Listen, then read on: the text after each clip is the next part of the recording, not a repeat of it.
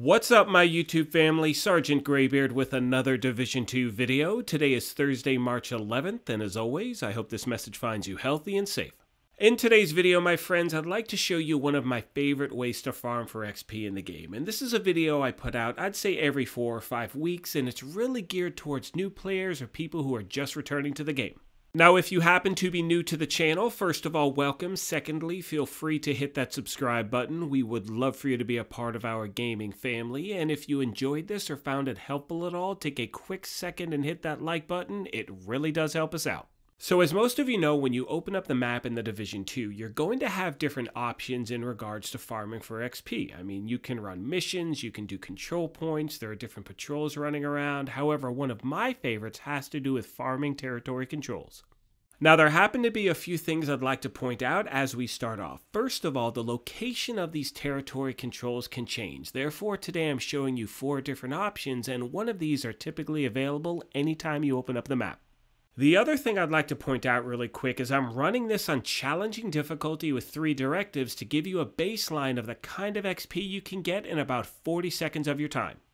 You can see from the footage on the screen, I get to the location, there are some NPC, I take them out, then there's a second wave that comes through this door, I deal with them, grab the key, open the cache, and again, in less than a minute, I'm getting about 200,000 XP.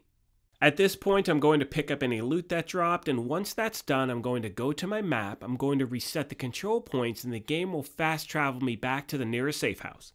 You can see here, since I cleared that area, the territory control mark is no longer on the map. I'm going to reset everything like I said, and at this point, I'm going to let the timer click down on its own, keep the screen running, so you can see how quickly you can do this over and over again. Now, once I get back to the safe house, all I'm going to do is open up my map and go back to the area where the territory control was on the map. And once I've verified that it's reset, all I'm going to do, my friends, is hit this spot up over and over and over again.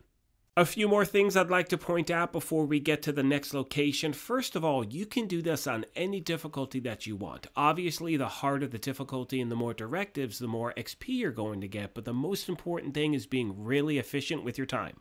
This, in my opinion, happens to be a great way for gamers who maybe don't have a lot of time to play in one session. You have like 30-40 minutes and you really want to maximize your gameplay and get as much XP as possible. Once again, you can see on the screen, I take out that first wave of NPC, then some others come out the door. Once I take them out, again, grab the key, open up the cache. Now, this has been about 2 minutes of gameplay and I've netted about 400,000 XP. Now, this is my favorite location to do this farming method because there's a fast travel point pretty much right there. Now, as I mentioned before, this location may not be available, so now I want to show you a few other options. The next location I'll be showing you is in the East Mall. You can see right here, we're just going to go to that spot on the map. It's a little bit of a longer travel time in regards to, just getting there from the safe house, but once you are, you can clear this thing again in under 40 seconds. Now, in regards to the type of build you run, in my opinion, you want to use a run and gun build. So I'd say anything based around Hunter's Fury. I'm using the Scorpio shotgun, but any SMG, AR, it doesn't really matter. You'll be able to get through these guys pretty quick. Once this last NPC is taken out, you're going to see the next wave come out through this door right here. I'm just going to rush in, kind of corner them off, take them out, grab the key, open up the cache, and again, because it's challenging and 3 directives, I'm netting about 200,000 XP. At that point, as I did in the other location, I'm going to open up my map, reset the control points. Now, one thing I want to show you really quick is what you need to do if, let's say, you reset those control points and the territory control doesn't reset. You can see on the screen that from my last attempt, that is exactly what happened. So at this point, I'm going to once again reset my control points, and hopefully when it reloads again, that territory control will be back on the map. And as we move on to the next location, I want to also stress that you should not have to reset your control points 4 or 5 or 6 times in a row to get this to work. If it doesn't happen within the second or third attempt, move on to a different territory control. The next spot I'll be showing you is in West Potomac Park. You're just going to fast travel to Tidal Basin and go from there. And one thing I'd like to mention really quick is when I'm doing this, my main concern is the XP, not any loot or anything else that may drop. And the main reason I bring this up is for gamers who are on the fence between challenging and heroic difficulty, because the main goal is to get through this as fast as you possibly can.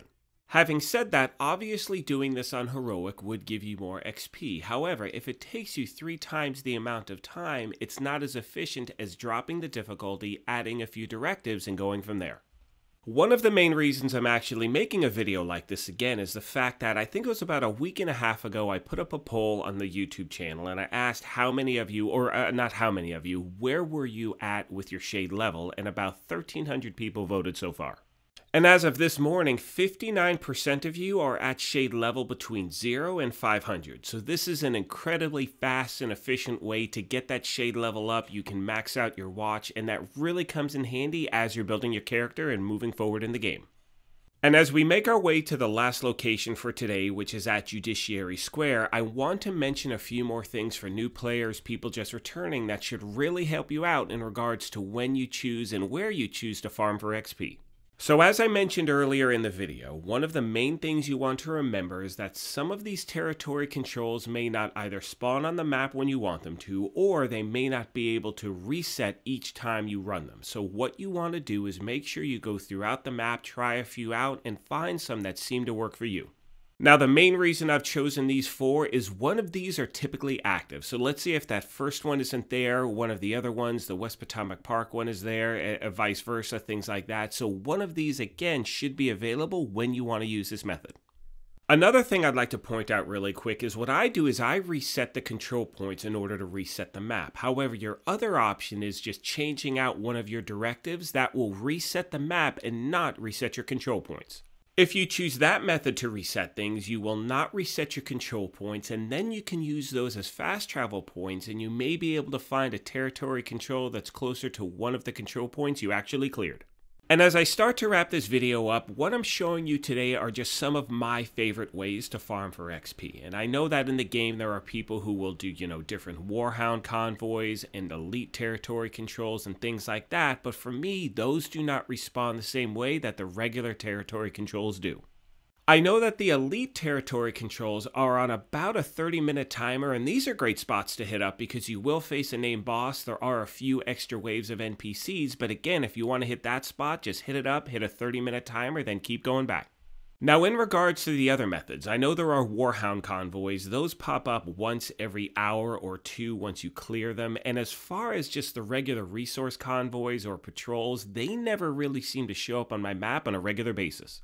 I've heard from a lot of you out there letting me know different ways you guys farm for XP, and as always, my friends, you know the main goal here is to help out gamers as much as we can, so any other tips or tricks you have, please feel free to leave down below, as the goal is to help out as often as possible.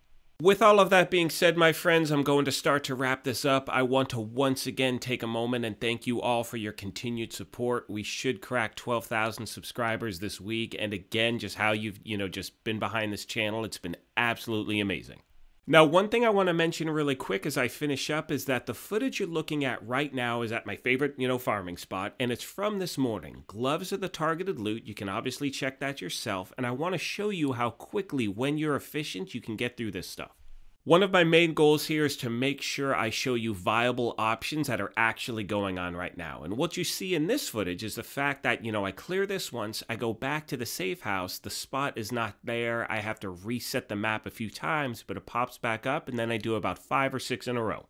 And once again, the main reason I'm showing you this footage is to let you know if you are efficient with this method, you find one of these spots that keeps resetting, you are going to be able to gain 1 shade level in about 5 minutes.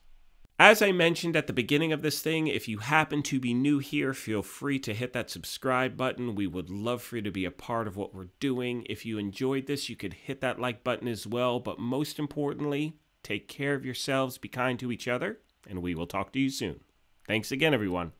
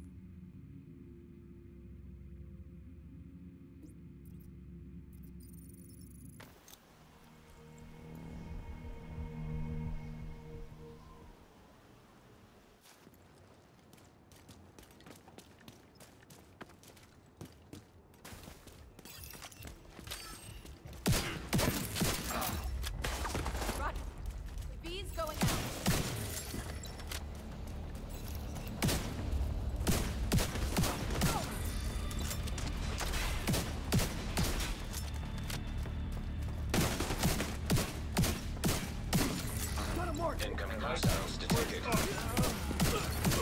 Access key detected.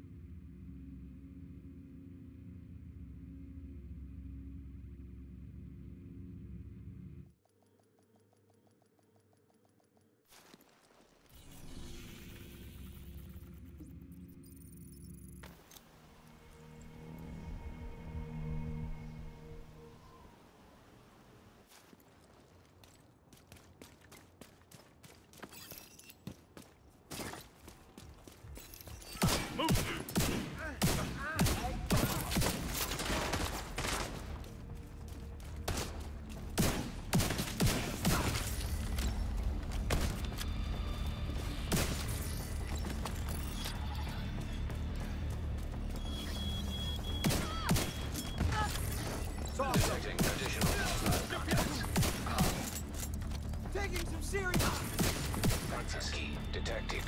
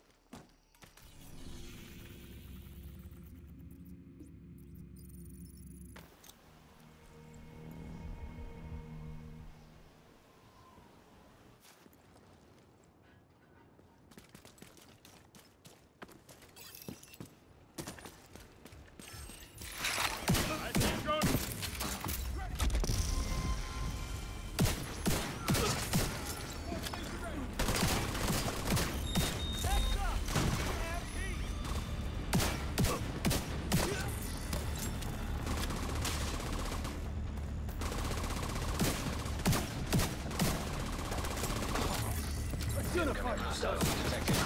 Weapons free. Access key detected.